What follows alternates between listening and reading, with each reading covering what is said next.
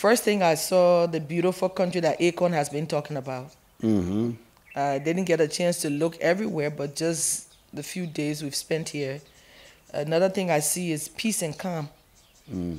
You know, when your country comes from war, everybody is a little jittery, and when you come to Monrovia, you feel that anxiety. But when we landed and got to the hotel about 1 a.m., 2 a.m., and everyone was tired, but I got up at 6, and when I opened the windows, I was like, oh my God, how beautiful this is. And we've driven around a little bit, so I've seen the beauty, I've seen the industry of your people. Everyone is engaged, everyone is busy doing something. Unlike my country, there's a lot of idleness because you have the new generation of young people who were actually born during the war. So they didn't have an opportunity for proper education and proper industry. All they saw growing up was handouts, free food, free blankets, you know, because they were in displaced camps all across our country. So some of them still don't know what it is to begin to work and do what you need. They expect that everything will be given to them as handouts and given to them for free. Mm. And so we're having that problem of how to actually engage them. So I thought coming to this part of the continent would give me an experience on industry, building, working together, peace, which I've seen all of those. We're hoping that it can be a little bit easier to come across from Liberia or West Africa to Uganda. I know there's a Ugandan air. We're hoping one day sooner than later they will have some trips to Monrovia, even if it's once a week. Your Excellency, we would really, really love that. Because you go from Monrovia to Accra, from Accra to Nairobi, and then from Nairobi to Uganda. So it takes almost 24 hours to get from one short distance that could probably be 5 hours in a trip. So we're hoping that will help us better link people to people. Again, the Africa continental free trade is about people working together to build a better, sustainable Africa. So I wanted to make that as my first request, if it's possible to begin to think about it, how maybe Ugandan air can begin to come to Liberia. I think it will open up a people-to-people interlink commerce and trade faster than anything else, because there's so much we can learn from you. We have so many opportunities. We're hoping that our brothers from across the continent can come and help us rebuild from the resources that we have as Africans and help us to get on track with the African revolution that I think is the next fight. All of you, especially our fathers that have been a part of the liberation fight, have given us liberty. We now are free, but we must get economic independence, and the only way to do that is to build the industries with the resources that God has given us. I have written about all those issues for the last 60 years. Oh, wow. I've been, before you were born, I was already... I know. I was already involved. Now, you are Africans. There is a French word which I like very much. Beaucoup dormir, sleeping a lot. So your Ugandans here are big sleepers. So the few things you see, we have been struggling to wake them up, because as you receive from my speeches, the main problem of Africa is really social backwardness. When the society is always moving forward. And about 600 years ago, Europe, which was also like us, but they started shifting from muscle power, using the muscle, the hoe, the axe, or sometimes using the animal power, animal muscle. they started shifting from about 1440, when the first German invented a printing press. Because before that, everybody was using muscle, human. But from that time, the Europeans started using machine. And by 16-something, they had invented the steam engine, which was initially for pumping water.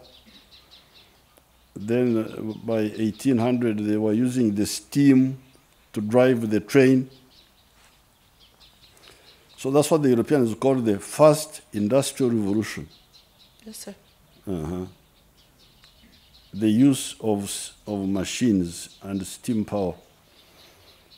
And now then they went to the second one, electricity, second revolution.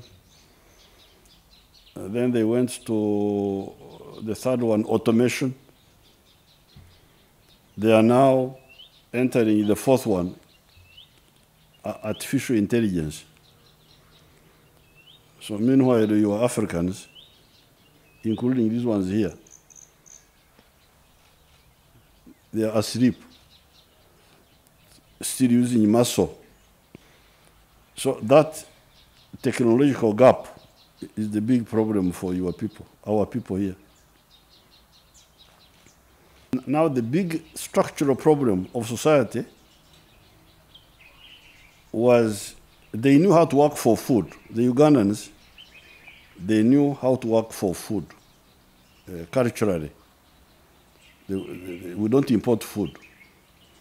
They grow the food since time immemorial. So this has been our battle, fighting with them. Please, don't only produce food and cash. So now, recently, I hear that the households which are still working only for the stomach are now only 39%. So 61% now have learned to work for the stomach, but also the pocket. That's good news. That's what I read recently. But 2014, there was still 68. We are still working only for. So it has been a big war, a big struggle. But it is doable. It can be done. If you need to be clear yourselves, you the leaders. The leaders must be clear in Guinea-Conakry. But what I know about Liberia, apart from rubber, you also have iron ore. So you should really be the one to supply the whole of Africa. So you tell the president that please work, see what can be done to build. Because I hear that they export just iron ore and process. That's what somebody told me. Yes, we just export iron ore and rubber. But iron ore, they are cheating you. You see Yeah. When you export here, these fellows wanted to export. I stopped them. This one had made a deal with the Indians. Not this particular one, but people like him, some of his colleagues.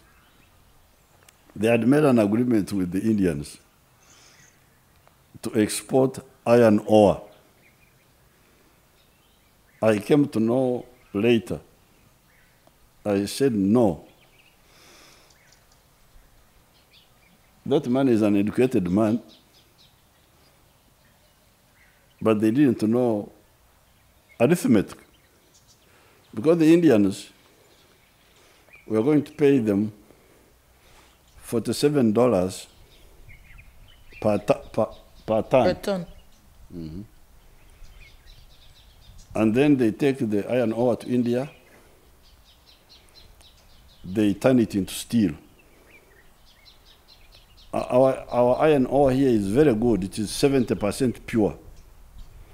So when you take a ton, you get $700 kilograms out of a ton of iron ore.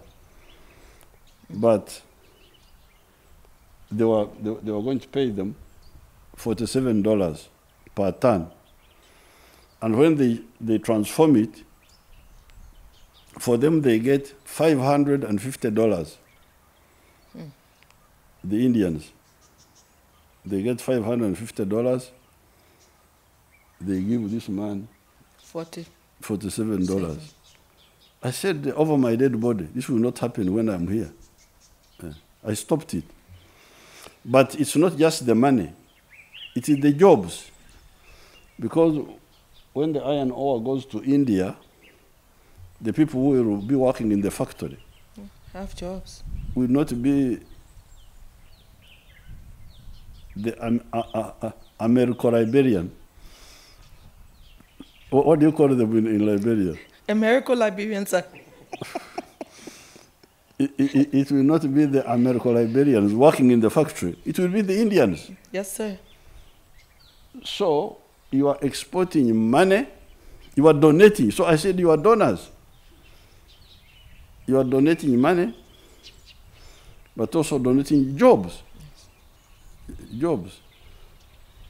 So Liberia to export iron ore is not correct.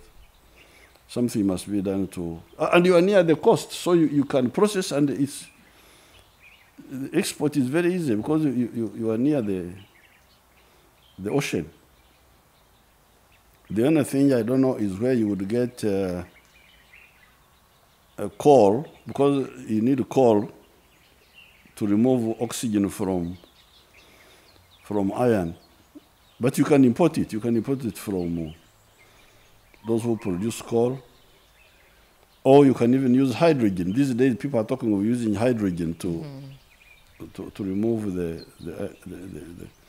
So I don't know the other minerals of Liberia. It is rubber and iron ore. So you can have a whole. This is what I'm fighting with these people. I am in war with these people. We are at war because they want to sleep. I want them to wake up. And they say I'm disturbing them, that I should leave them alone to sleep.